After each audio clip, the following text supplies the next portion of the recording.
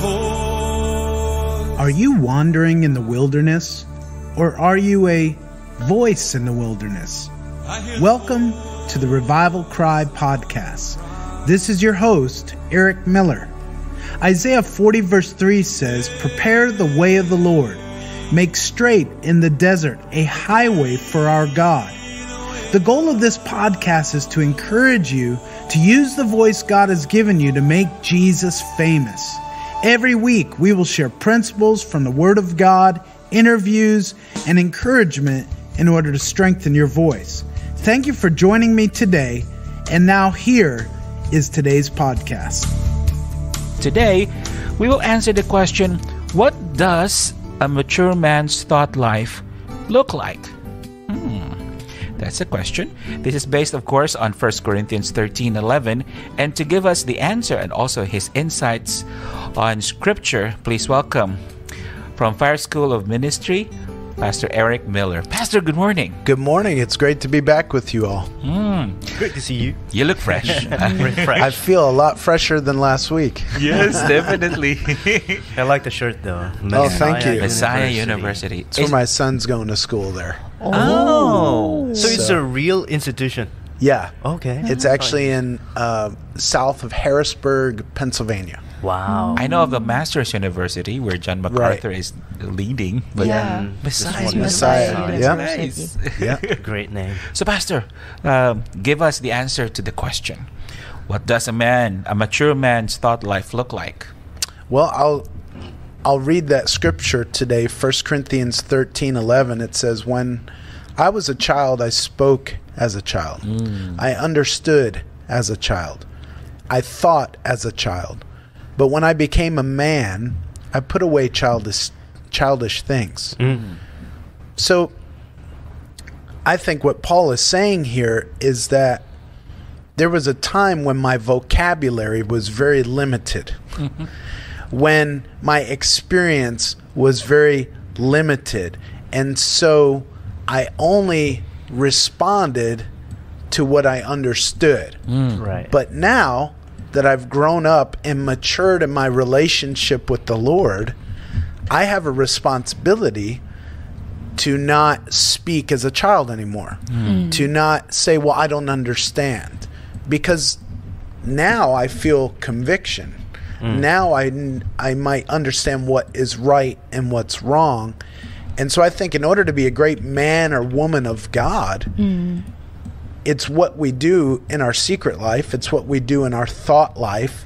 It's what we do with our attitude and our character. Have we allowed Christ to transform us to look more like him? I know in 1 Corinthians 4:15 through 16, this is a scripture the Lord gave me right before we went to the Pensacola revival, or actually when I was there. I had just come out of getting freedom from all kinds of lust and, just garbage. My mind was just full of just perverse things. And when I got radically set free from that in August of 97, I had this great deliverance, but I had to learn how to walk with the Lord. And when I went to the Pensacola revival, I walked in one day and I had never heard God so clear before. I just heard the Lord say, read 1 Timothy 4:15 and 16. Like that. So immediately, service hadn't even started. I'm just standing there and I just hear that echo, And I'll read it here. Paul says to Timothy, be diligent in these matters. Give yourself wholly, entirely to them, so that everyone may see your progress. Watch your life and your doctrine closely. Persevere in them, because if you do, you will save both yourself and your hearers. And then I heard the Lord say, I want you to go to the Brownsville School of Ministry here.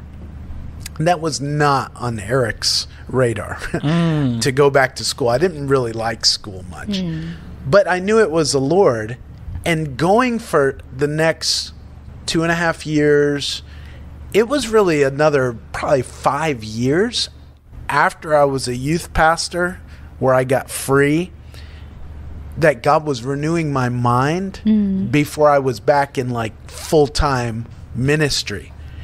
And I know that the main thing the Lord did in my heart was renew my mind, was strengthen me to be diligent, to give myself over to the Lord, so that my progress of what God is doing on the inside of me would be evident to those around me. Because nobody knows what's going on the inside of you if we're not walking in the Lord, in secret. But when that begins to manifest in the fruit of the Spirit of our life, I think that's where Paul says, watch your life and your doctrine closely. What you believe is important. What you do with what you believe is important. And if you persevere in them, you're going to save not only yourself, but those around you. Those around you will see their need for the Lord because they'll see your life as a testimony.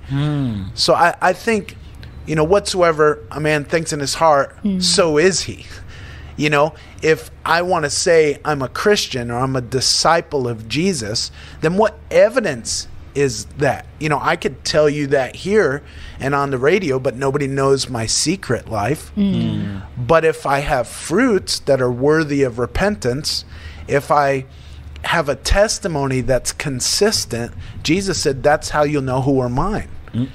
And so I think to be a man of God, to be a woman of God, means we have to let the Lord renew our minds. We have to let the Lord help us to establish strong foundations in His Word, in the prayer room, in the secret place, and simple obedience, faithfulness on a regular basis. Yeah, this is something that's very important for us as God's children, those who call themselves Christians, identify themselves who has a relationship with Christ, to really consider seriously, because our thought life does not really show itself obviously, and we can only be judged according to the fruits that we bear in life. And these are not good works fruits, but fruit of the Spirit, if we go to the writings of Paul in Galatians. Pastor, I think that's what I'm getting from your sharing, that we cannot fake it, what we have in mind. And I was trying to look for that verse when he said, I think it's somewhere in chapter 5, that those who have their mindset on what the Spirit desires is what's really happening in their life. It will manifest. But those whose minds are set on the lustful desires, the lust of the flesh, it will also manifest in their lives. So it's easy to act as if you are a Christian. But what really is inside your heart will eventually surface and manifest. And that is seen in your fruit, the fruit of the Spirit, So how can we reach that level of maturity, Pastor? Practical steps for those who are stuck in this lifestyle, leading a double life, that is. Sure. There was a time here, I'm going to make a confession today, that actually, it's funny because yesterday at Fire School Ministry, there was a gathering of a group called Spin Media, and they are reaching out in the community, connecting with people. Just a wonderful ministry in the Philippines here. And they had different dignitaries come, and one of the men who was there, I can't remember his name, but he was the head of the police force of, I guess, for public transportation here in Davao, traffic. And so he was just sharing, how we as Christians should drive well and understand the rules and stuff. And, I'm convicted, with that, because sometimes I haven't always done that correctly. He's my neighbor. Oh, really? But we were laughing and stuff, and he was talking. But it brought me back to an issue when I was a missionary first here in Davao a long time ago, that I was driving, I turned right at a traffic light. And I didn't think there was any sign, and so I did that. And then the traffic cop, pulled me over, said, "Sir, you can't turn here, the sign says here." And I said, "Well, I didn't see a sign."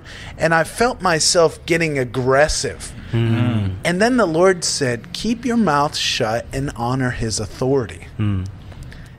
And I thought, what is this rising up? You know, here I am, the missionary, right? Supposed to be a great man of God. And yet the Lord was dealing with that area of my life. And when I drove away, I felt so convicted.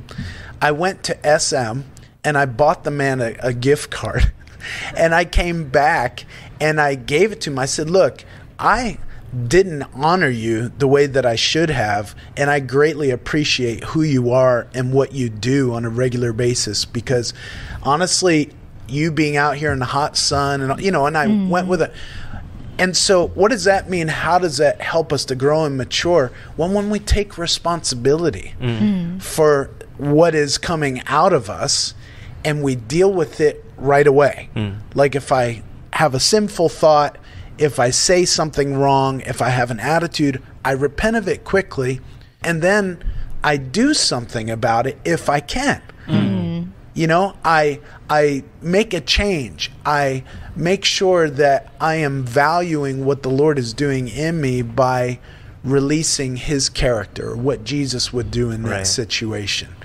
Yeah. And this is an intentional move. Right. And still coming from Paul, do not conform to the pattern of this world, but be transformed by the renewing of your minds. Yeah. And that's what he's trying to tell us here in 1 Corinthians 13, that when you were a child, that's excusable. I mean, you're a child, you're not able to process difficult things, mature things, that is, but when you are all grown up, bodily, you're supposed to act that way. That's why today's episode is entitled Man Up, and this is not applicable only to men out there by gender, but all of us who are supposed to be mature in Christ already, because we've been attending the church for 5 years, 10 years, and that's supposed to be a natural progress. But do you agree, Pastor, that there are really those who do not do it intentionally? I mean, they are dependent on the pastor's feeding of the word and all. They feel good about it for a moment, and then once their character is tested, just like situations like that out in the road, and then being pulled over by authority, and it would justify their mistake because they don't want to take responsibility of that. Oh yeah, you know, as a missionary, we want to come back with all these amazing stories for people when we go to the States, which I just came back from, and tell them all, you know, how people got saved out of all these amazing things. But a lot of my testimonies, and I've seen the Lord do some incredible things in people's lives, but a lot of it's been like what God's done in my heart to change me. And it's brought about, I think, not only the change in me, but the understanding of the word, of what I'm supposed to share in different places, to challenge people to go deeper. You know, that there's more. You know, God is so big, and yes, he lives on the inside of you, but I don't know that we access everything in the Lord until we humbly accept his lordship over area of our lives. And it just seems like the more that we grow closer to him, it's not that he was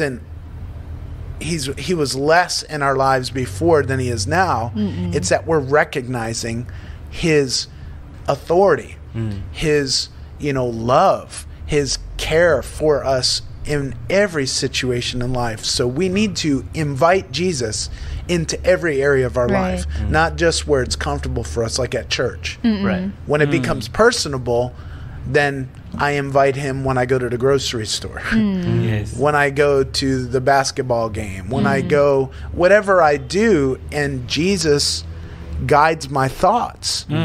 And he refreshes me, and I become an encouragement to those around me, not because I'm greater than anybody else, but simply because I'm humbling myself and saying, Lord, please, I want everything that you have. I want you to have your way in my life and infiltrate my marriage, you know, my kids' lives, you know, when I'm on the radio or whatever we're doing, it's all about you. Amen. Pastor, you mentioned a while ago about the secret life. And since you've been walking with the Lord, and the Lord for sure has matured you from those childish ways, what was perhaps one childish way that was in your secret life that the Lord continuously had to sharpen? You know, one of the things that was unique is, again, during the Pensacola revival, it was such a formidable time in my life, you know, where the cement was poured and it had to harden, you know, the foundation. And I would go, we would have classes. This would be the daily schedule, you know, 4 days a week, that I would work like 5:30 a.m. to like maybe 9:30. And then I would come back, get cleaned up, and then I'd go to prayer at the school from like 11 to 12. Then from 12 to 4:30 were classes, Brownsville School Ministry classes.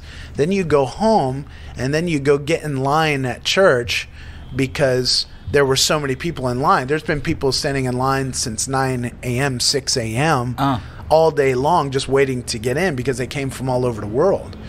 And, I mean, there'd be 100 nations represented in one meeting. And so you had to get in line, and then you go into service, and the doors would open at 6 p.m., and then 7 p.m. start, and then we wouldn't leave till like 11, 12 p.m. at night. And, I mean, that was a daily routine. So one of the days that I went to pray before prayer at the school, I was in my car, and Steve Hill was the evangelist. And I would listen to Steve and just be like, wow, I want what that guy has.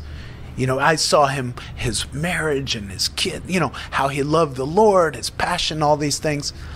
And so I really valued him. I learned a lot from him. But one day I'm in the place of prayer and the Lord said, you will never be Steve Hill.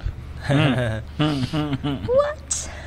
And I knew exactly what that meant. You know, that, okay, value certain people, but learn how to apply it into your life. Learn how to be the unique individual that I've made you to be. So what you do with me in the secret place the principles might be the same of what other people do, but it'll be uniquely different because of your experience, your personality, all the things that God is leading you in. So if we let the Lord change us, then we will have a uniqueness in what we do, and I think we can practically apply it in a way that will encourage people to know that in your situation, you don't have to copy and paste who I am. You can actually hear from the Lord and apply in those little details of your life so you can walk in freedom, you know, in peace, and have courage to be a witness for the Lord, you know. And that is exactly what Paul did here. When he became a man, he said, I gave up childish ways. And that's in consistency with what you said, that you acknowledge that you have to give up everything. I mean, you lack in this area, and then you have to surrender it to the Lord and take responsibility of your immaturity. And then just invite God to make you grow in the areas where you need to grow. And a lot of people do not understand that, and that's part of the reasons why they don't grow, because they don't have a clear perspective or understanding of their current spiritual situation, that they need to grow up, and they are lacking in this area. And some men also fear responsibility, and that is why they remain as a child, childish in their ways, you know. And that's a very common trait amongst children, that they don't want to take responsibility of their actions. They just want to be spontaneous and reckless, and when they commit mistakes, they would always deny it. I did not do it, Mom. No responsibility. It was him. It was that kid. No accountability. No accountability. And that is a reflection of what a childish. Pastor, that is a crisis nowadays in our modern society, where men have to really stand up and take responsibility of their failures in the way they manage their families. Pastors who are irresponsible in managing the church, and when they are exposed, they would put the blame on others. What's your encouragement to them as a starting point, that, you know, this is what you need to do so that you can get it right? Yeah, sure. I mean, the fear of the Lord is the beginning of wisdom. A good understanding of those who do his covenant. How do you do a covenant with God? Well, it starts with you recognizing he's God and you're not. And not make the ministry, not make the business, not make everything all about you. You are not the center of attention. You're not the center of the universe, you know. It doesn't all revolve around you.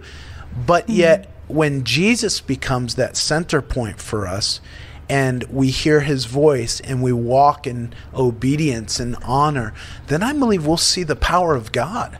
We'll see testimonies. We'll see the Lord break through and do things in response to our love for him, where he will reveal himself. And then when you see God taking over your life and revealing himself in the simplicity of who you are, maybe you're not going to be the next Billy Graham, okay? Maybe you're not going to be the next, great singer or dancer or whatever.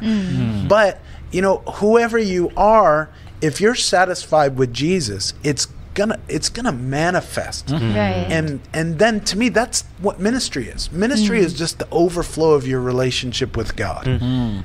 It's not something that one day we just really mature into and become this superhero, We got to get rid of the superhero mentality, because we keep seeing people fall.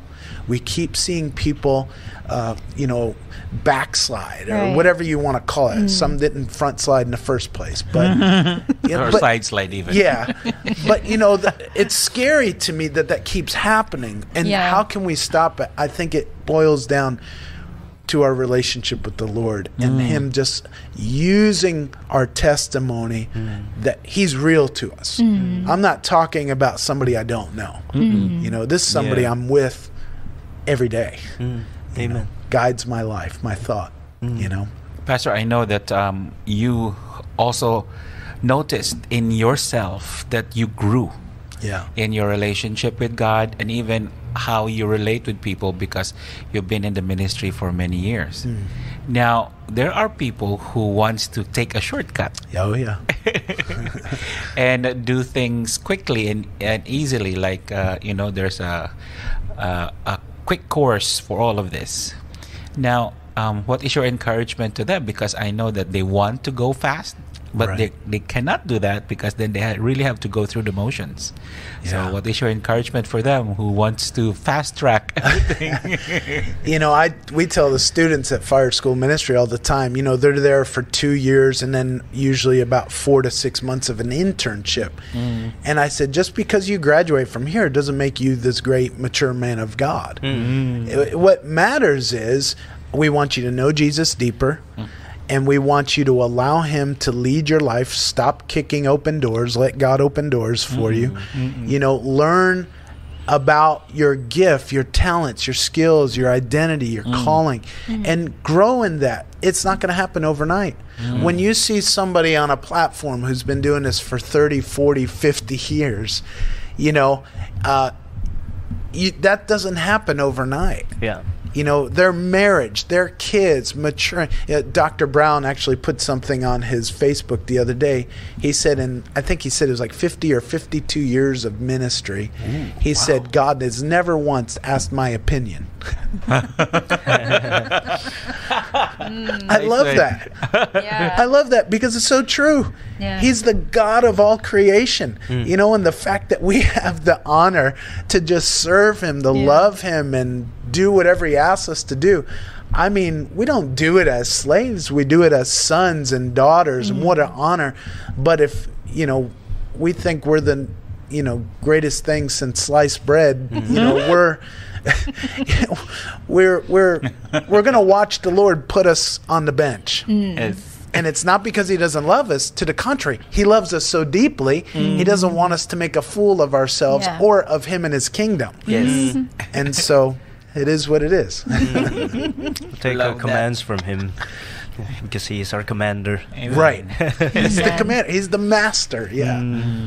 Well, Pastor, thank you so much for your insights this morning. Absolutely. We learned a lot. Please invite our listeners for upcoming events in Fire School of Ministry or ministries you're involved in. Sure.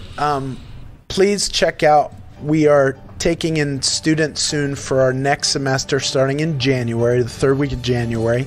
So if you're interested to come to Fire School Ministry here in Davao City, please check us out on Facebook. You can look at our page, simply Fire School Ministry Philippines, and send us a message. We'd love to be able to help you grow in the Lord and experience all that God has for you. Wonderful. Well, Pastor Eric Miller of Fire School Ministry, thank you so much, Pastor, for your time. We hope to see you again next time. You're Thank guesting. you. Thank you for listening to Revival Cry with Eric Miller.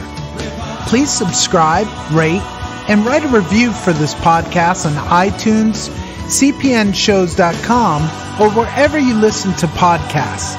To find out more or partner with our missions work around the world, please visit us at revivalcry.org. I look forward to being with you next week.